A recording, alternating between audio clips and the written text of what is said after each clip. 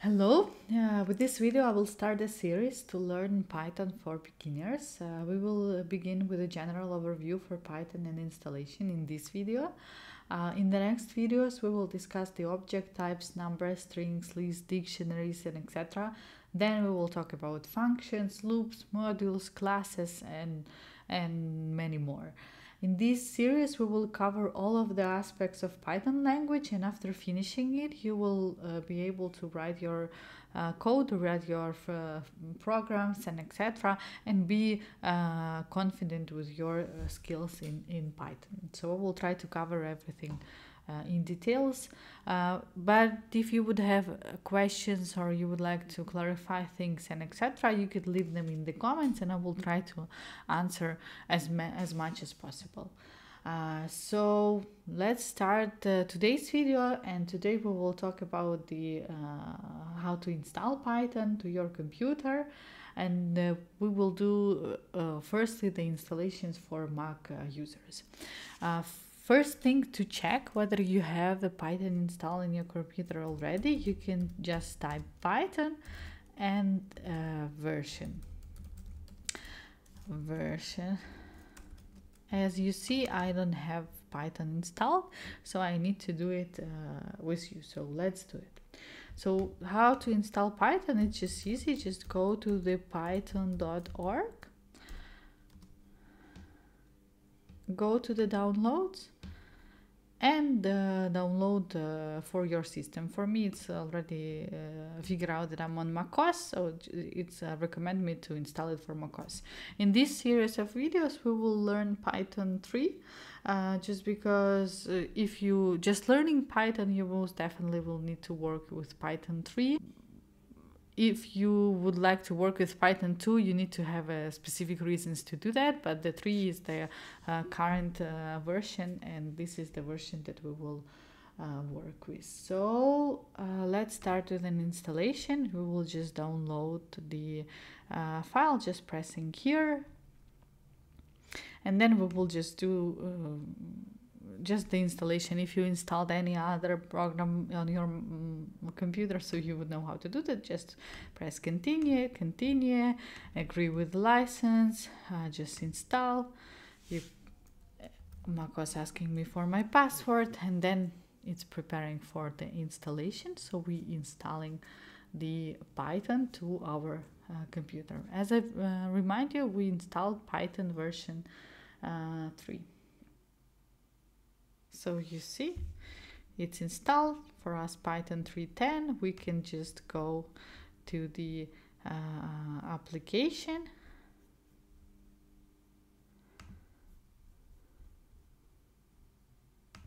to our applications, and we see that Python is here. Python 3.10 is here. So then how to check whether it's installed? We would run this Python version, and you see it's written that command is not found, and the reason is because we installed Python 3. So if I will do it with Python 3 version, it shows me that I have a Python 3.10.6. So you could continue and work all of the commands using Python 3 like that, and it would work fine for you. But for me, I like to set it as just as the Python. So for that, I need, you can do it too. For that, I need just open the file. I will do it with the nano, and it's the file. I will not explain the details, what is the files and etc. I will just show that the file located in the home directory, and the file name is next.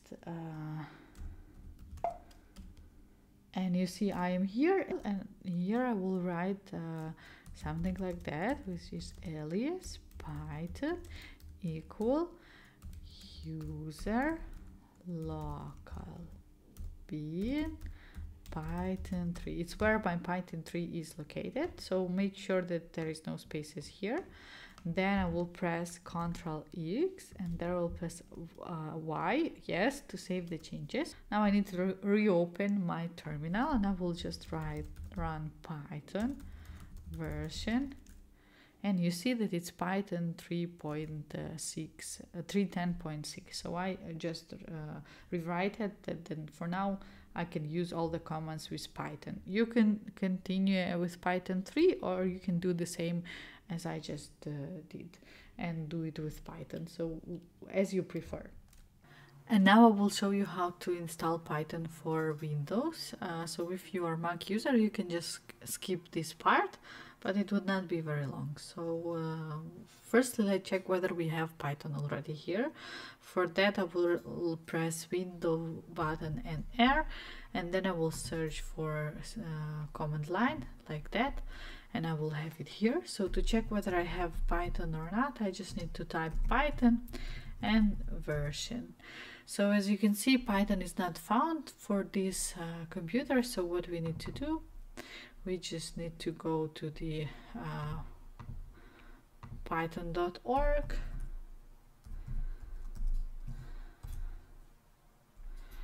and download it for Windows. We will work with the Python 3, so we will download the Python 3 here.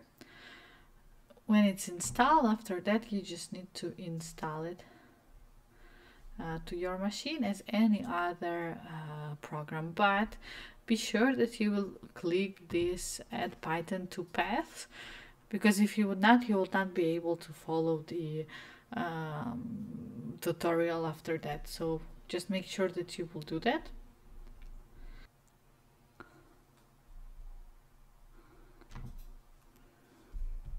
So it is installed, and let's just check whether it's working, but I need to close this command line and open it again. So I will do Windows R, then open the command line, and I will try now Python version. So you see I have a Python 3.10.6. So now it's installed, so it's very easy.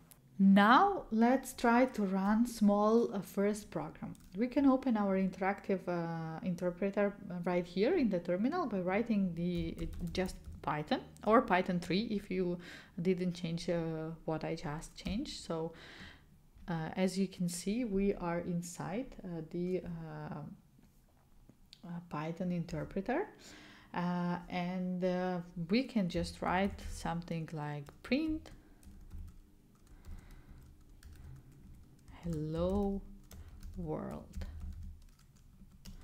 and you can see that it's printed. So we just run our first program, or we can write something like c equals 4 plus 5, and then just print c, and we will see the result, which will be 9.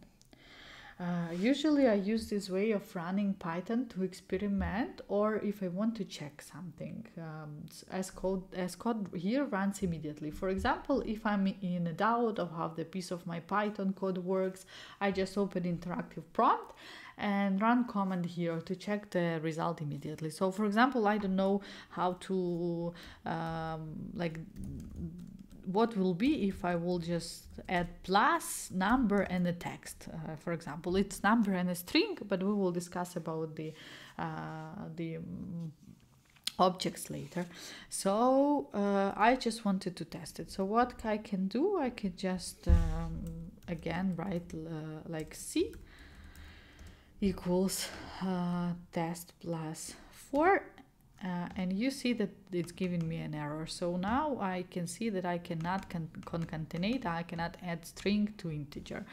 So I could check everything immediately if I have some doubts. So I just open this prompt and do this. It's a good way to run Python code, but the problem is that it will go away as soon as it was executed. So I don't have this code anymore. And if you would run like a very big program, you would probably want to save your source code, so save the information. And this is not the good way to do that.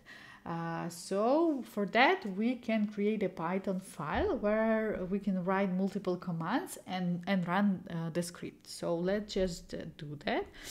So let's just exit from the Python console just writing exit, and let's just create some file. We can do it in our application. So where is the Python 3? We can just open the IDEA here.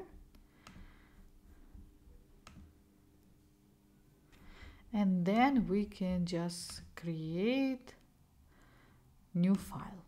So here is the file, and we will write the commands here. So for example, we will write again print hello world.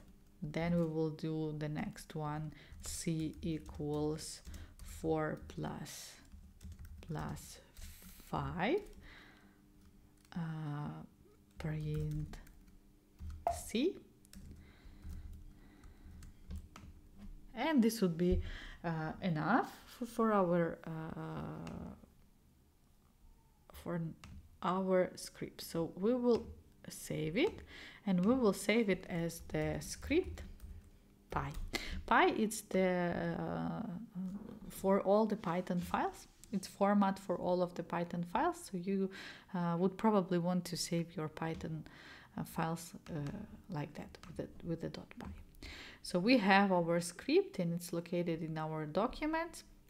So let's try to run. So our file saved in the documents, if you can see, it is here, our script file. So to run it, we just need to run Python, then documents, because it's said here, and this the name of our script py.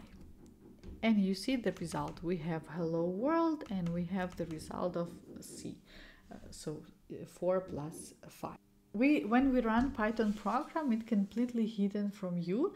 But when you execute the program, Python first compiles your source code, the statements in the file that we just wrote. It's the source code.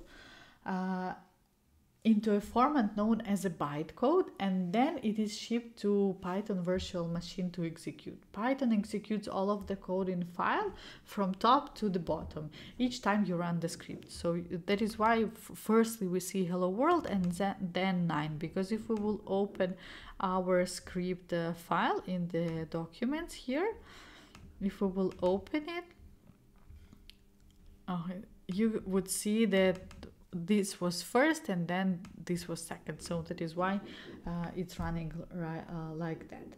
You can run the script and see the result not printed here in the terminal, but save it to the file. So for that you can just do Python, then the path to our file. For me it's located in the documents, so we will just write documents script py, then I will add this arrow, and then I would like to save it in the documents as well. So we will just write documents, and I will name it as the result txt. So I will save the result of this script in this file like that. So if we will just check the documents now, you would see the result is here. It's the hello world and 9. So everything that you saw in the terminal. So this is the way to do that. So you can write and follow this tutorial just using the file and write Python code for that, but better solution is to use some editor, because if you would work on some bigger projects, you would need to work with the editors. Some of the most popular is Sublime, Atom, or PyCharm. For this series of videos, I will use PyCharm Community Edition, which is absolutely free. You can just go to the JetBrains website here, or you can just Google PyCharm download, and it's on the JetBrains website, and you could just use not the one for the professionals, but for the community. For our tutorial, it would be enough, and just download it. It's absolutely free. Yeah, so for me, I have it already installed. Let me just, I have for the professionals version and community as well. Let me just open this community version, and I will show you how it looks. But in the next, in one of the next videos, I will teach you how to set up your project in the PyCharm. So we could just open our file that we did with which was the script.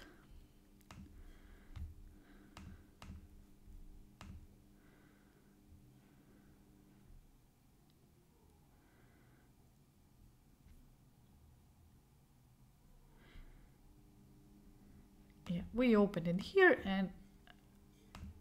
and we will work on the next series here in the pie chart. So this is all for today. The main goal was just to install Python in our computer and run our very first program. So we did it in two ways. One through Python interpreter, and the other way is to run the file, run the script. In the next video, I will continue and discuss the Python object types, and specifically we will talk about the numbers, integers and floats. So please subscribe so you will not miss the video, and if you found this information useful, leave it a thumbs up. For any questions, leave a comments below. And remember, knowledge is our superpower. So see you soon.